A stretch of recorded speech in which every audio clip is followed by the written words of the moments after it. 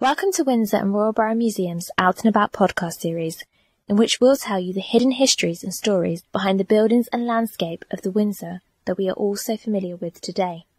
As you stroll along Peascod.Street or down Thames-Street towards the river, do you ever think about who walked the pavements before you, or who lived in the buildings you pass? Well, if the answer is yes, then stick around, because this is the podcast for you. And along the way, we'll be sharing some wonderful clips from our oral history collection, because who best to tell you about Windsor than Windsorians themselves?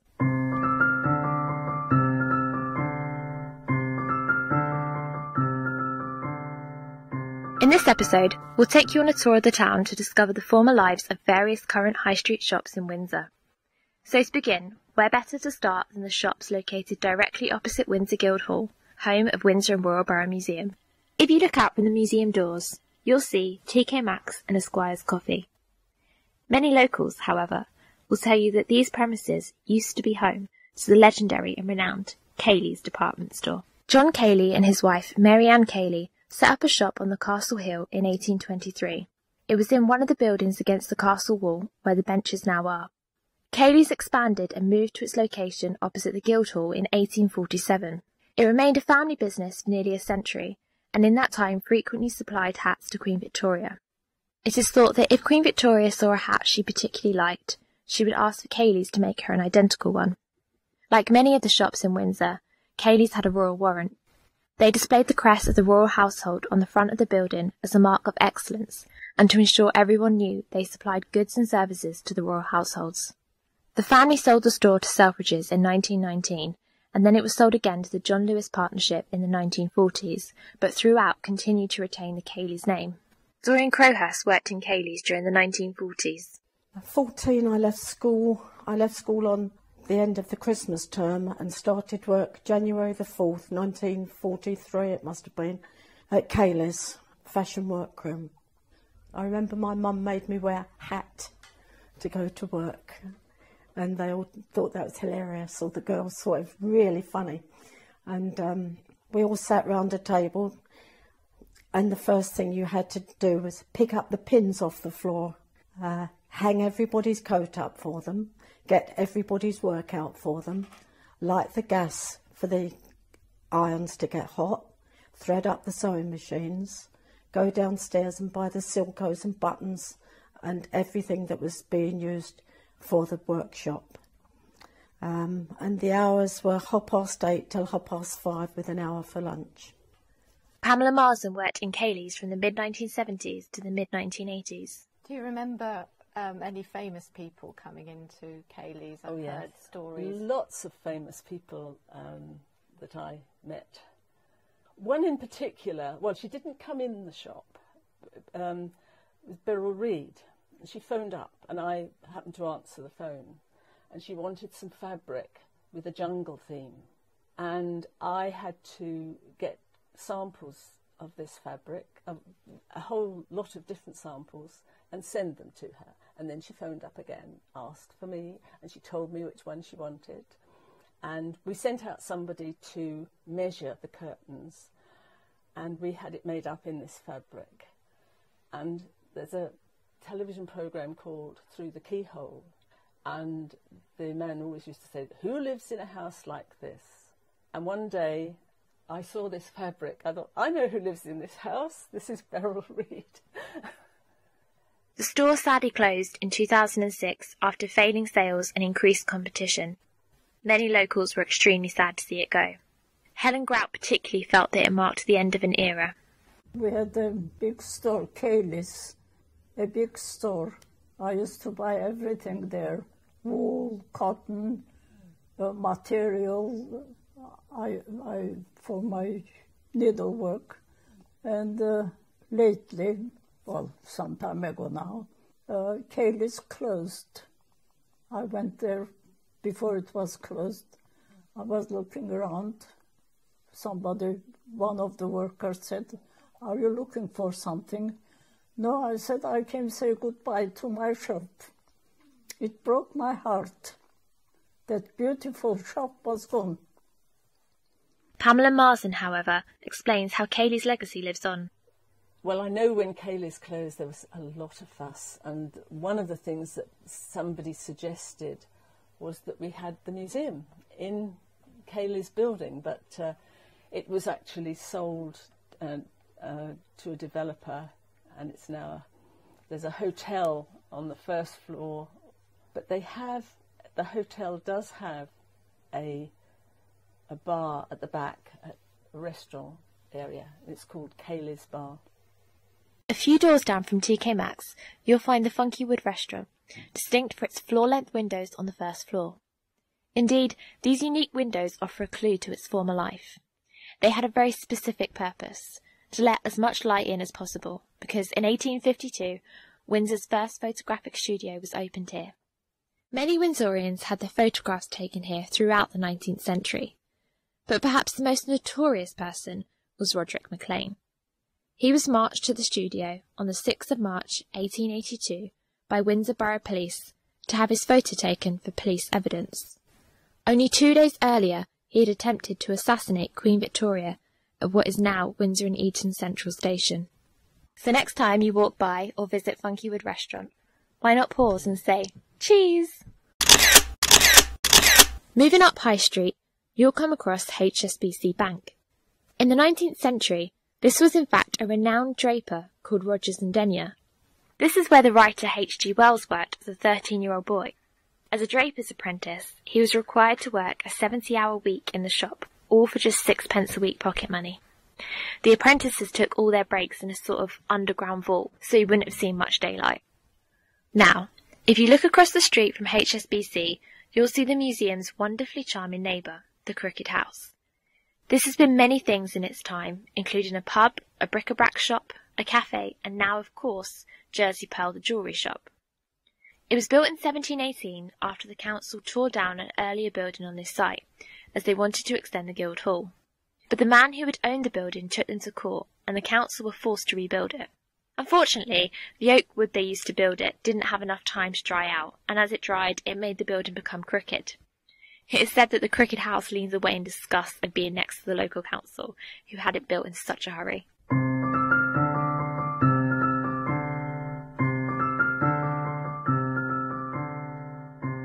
Time to walk down Peascod.Street now, and the next stop is M&S. To you, it might be a place to pop and get your lunch, but did you know that from the mid-19th century, the building was a veterinary practice? It opened shortly after the veterinary profession was recognised by a royal charter in 1844, and by the 1860s was run by local resident George Simpson, who was born in 1812. It was later taken over by George's son, Henry Simpson, who was a well-known local resident. He was a local justice of the peace and a member of the Windsor Town Council.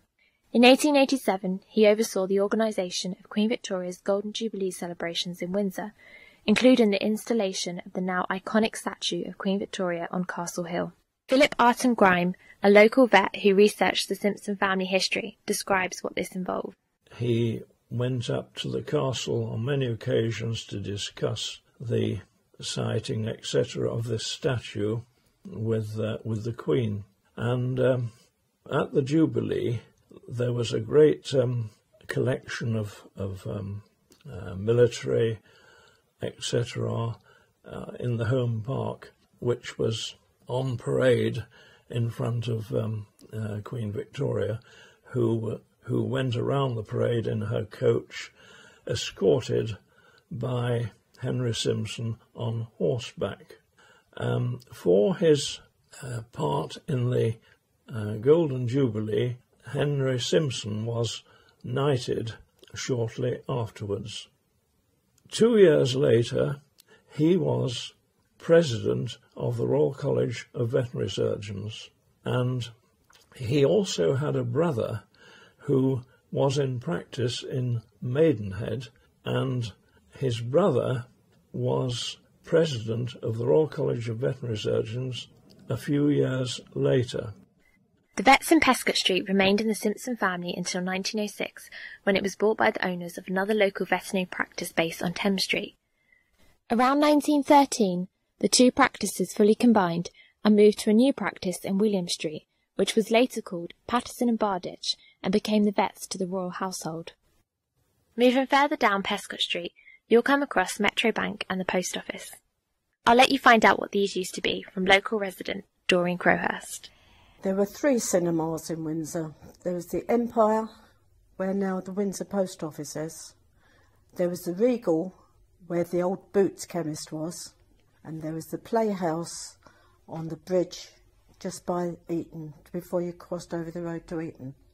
To get into the cinema, it was 9p, old money. I would think that was about 3p now. 9p or a shilling, or 1 and 6, or if you were really rich, 2 and 6p. 2 and 6p you paid if you were going with a boyfriend, because you could be in the back row and have a little cuddle. I used to go to the cinema at least 3 times a week. And if it was a Fred Astaire film, I would come home and pretend I was Ginger Rogers and dance all round the bed with a little silk hanky tied to my little finger in my blue pyjamas. I simply adored the cinema, and I felt everyone in America lived in a lovely big house, and everyone went to really lovely high school. And it was just really escapism. I never saw war films. I always wanted to see musicals, with Fred Astaire mostly, Ginger Rogers, and Deanna Durbin, who used to be a lovely singer. But that was a place to go to. And when the war was on and the siren went, it used to come up on the cinema screen. The siren has sounded, you may leave if you wish. Lots of people did, but I used to always stay there.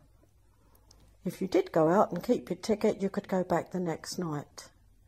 But it was a fine place for people to go courting, especially in the back row. Peascod.Street has always been at the centre of Windsor life, and many current and former residents have fond memories attached to it, from everyday chores to life-changing events. Indeed, for some individuals, like Robin Russell, Peascod.Street has helped them find someone special. I was walking up the street, Peascod.Street, with a fellow guardsman, and he met a girl who he knew, and he said, how about coming out with me Friday? And she said, I can't, because I am meeting my friend. I'm going out with my friend that night. So he said, that's all right, my mate will come with her. And I said, not blasted likely. Who do you think I am? Anyhow, long and short of it, I weakened. And luckily I weakened, because the girl weakened as well, and she later became my wife. And so she was a blind date. I had 1 and 6p in my pocket, which is what we're looking at now, 7.5p. That would just take us to the Empire Pictures. But instead of which, she said, let's go for the walk and you keep the money in your pocket. So we went for a walk. And that was the start of 62 years and 9 months of marriage. And for all Windsorians, Peascod.Street has just always been there, a consistency in their lives. Peascod.Street, on the other hand, was a place where you would go regularly for your daily needs. There were Burton's, Home and Colonial, David Gregg's, McFishery's, bakers, butchers, greengrocers, Wellman's, the ironmongers, and Piles, the furniture people. So you could go there, you needed to go there if you get your food for the week. There's nowhere else to go in Windsor. The stores in Peascod.Street have been much the same as they have been for years and years, and they were all small stores. On the left-hand side was a big store called Creeks, which was furniture, and I believe clothing as well. And that is right opposite where the entrance to Ward Royal at the present moment. And on the other side of the road, on the Ward Royal side, they had a small shop. On the other side, which was later which is the post office at this present moment, was their other store. Now, Creeks owned the pavement, and every Good Friday they used to fence the pavement off to stake their rights, that was their property and not the council's. So I can well remember that we used to go down, it was a thing of going down for hot cross buns in the town, because there were several bakers in Peascod.Street, all manner of tradesmen, and if you wanted, I always remember on an Easter morning, you go down to get hot cross buns, because in those days you only got here the hot cross buns, the bakers on the day, you didn't get them from the supermarkets, very few supermarkets. There was a very small Tesco's along there in the days before they became a big firm. Bishops International, all manner of things, and all small, and it was very much a small community. As you went up Peascod.Street, there was this little baker's do all their own bread called Dexter's, and you'd go in there and they'd come out with these great big trays of hot doughnuts, and every morning on the way to catch the bus, Mum used to buy us a big bag of these doughnuts. And because she didn't have time for breakfast, so we used to have these doughnuts, which was really a treat. Next door to that was a cinema called the Regal. There was a cinema in Peascod.Street. It was called the Regal. It was quite a nice cinema, really. On the opposite side of the road, where the post office is now, used to be another cinema. That was called the Empire. And we used to call that the Flea Pit. But it was more closed in, and if it was full, you used to, they'd let you in, and you all had to stand down the side of the cinema and wait until you could get a seat. And I know if it was what they called an A film, I've gone right off the subject of other things now, but I know if it was an A film and your children weren't allowed in, you'd stand outside and somebody going in, you'd see an adult going in, you'd say to them, would you take us in, please? We've got our money. So we'd give them our money and they'd get your tickets at the door, and so you could get in and see the film. Otherwise you couldn't get in because it was what you call an A film, so you weren't allowed in, and that used to happen more often than not. We'd go into Peascod.Street and one of the shops was Ginger's. Now that was the kind of upmarket place, very, very nice, delicatessen we'd call it now, but Ginger's had some nice stuff. Really was fresh, meat cut off the bone, and it was nice. Cost a little bit more, of course, but that's all right for some. And the other place was Dexter's, which was an old-fashioned, what do we call it today? Greg's, the bakers. They did, and I can still taste it, they did some wonderful pasties. Didn't charge a lot. I should think there was very little meat in them, but they were piping hot. And then the real piece de resistance, Wimpy's opened a place in Peascod.Street. That was the place to go. Go to Wimpy's. Okay, I'd never had burgers before. You didn't. It was something unknown. But you could have a burger and a coffee at not an expensive price. It saw off a lot of the cafes that were basically going, but the Wimpy, to have a Wimpy, that was a real move forward. Somewhere to go.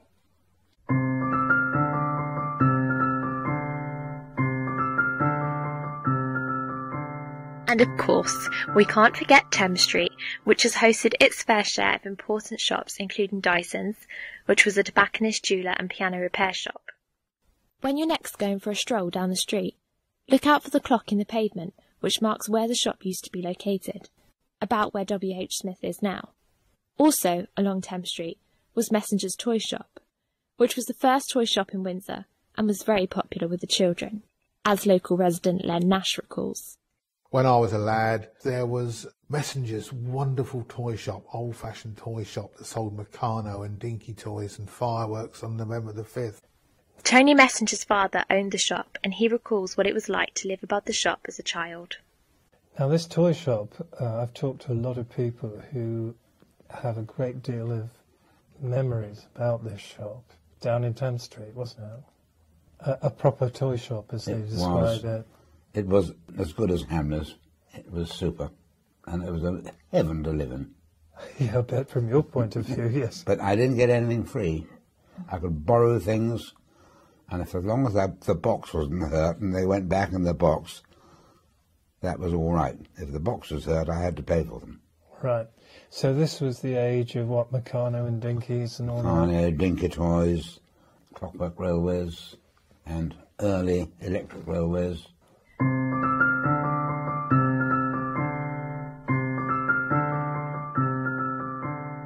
Now, before we wrap things up, we have some fun facts for you.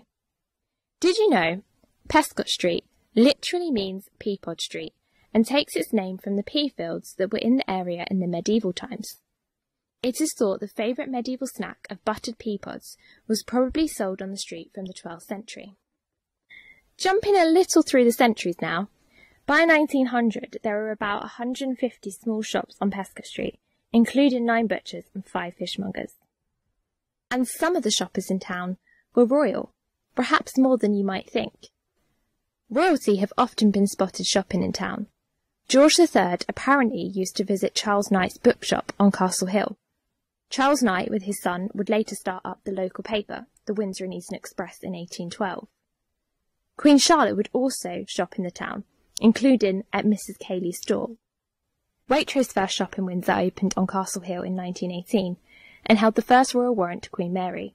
She would sometimes call in herself, especially for a particular brand of honey soap which she favoured. On one such occasion, the regular manager was on holiday, and the relief manager was so overcome when the Queen walked in that he fainted behind the counter. Well, apparently anyhow. And finally, maybe you've got to this point in the podcast and are wondering why we have not yet mentioned Darvilles of Windsor. Well, here we go. Darvilles are a local family business that have specialised in the grocery trade and tea blending since 1860. At their peak, they had 21 grocery shops across the Windsor, Maidenhead, Slough and Staines area, with their largest shop being in Peascod.Street from 1860 to 1978. They are the oldest company still in Windsor to hold a royal warrant and have done since 1946. That's impressive.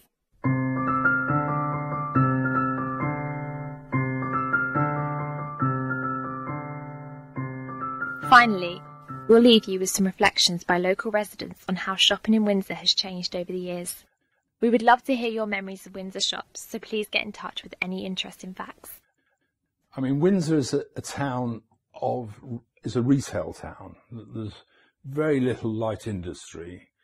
That's, a lot of businesses that are sadly no longer here that were were very significant and served Windsor incredibly well. And in Thames Street in particular, I mean, there were companies like Tull's, which were sort of icon shops, Dyson's, which were there were jewellers' shops, the Token House.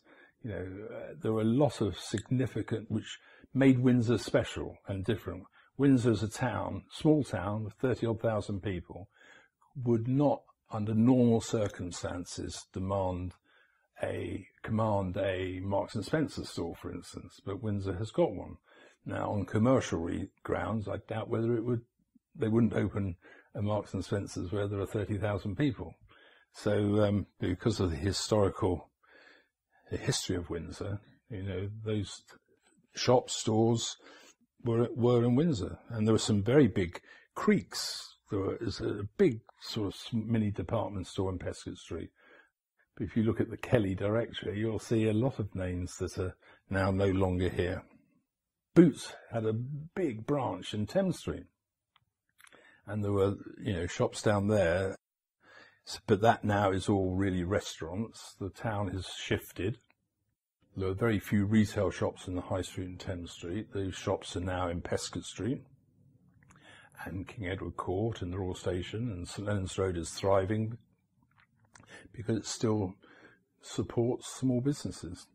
If you try and ignore the signage and just look at the buildings, they're still very much the same as they were when I were a lad. And they've done things like they put the Dyson clock back in the footpath, which was always there when I was growing up. Going back to the arches, now they are all nightclubs and shops and hairdressers and boutiques. But in them days, they were all belonged to working people, like boat builders, mechanics, and, well, not many mechanics because there wasn't many cars about, but eventually there was. Not so very different, it's all, the shops are different, the names are different, personalities in the town are different, but it's all still, it's all part of life in Windsor, isn't it?